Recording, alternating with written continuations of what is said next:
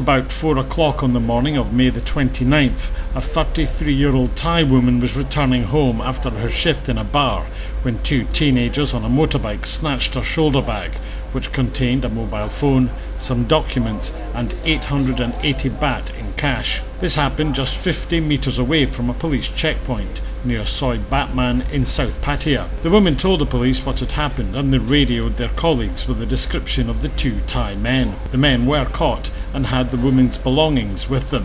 One of the men stated he needed the money to send back to his village for his son's education. There is no doubt that these kind of crimes are on the rise.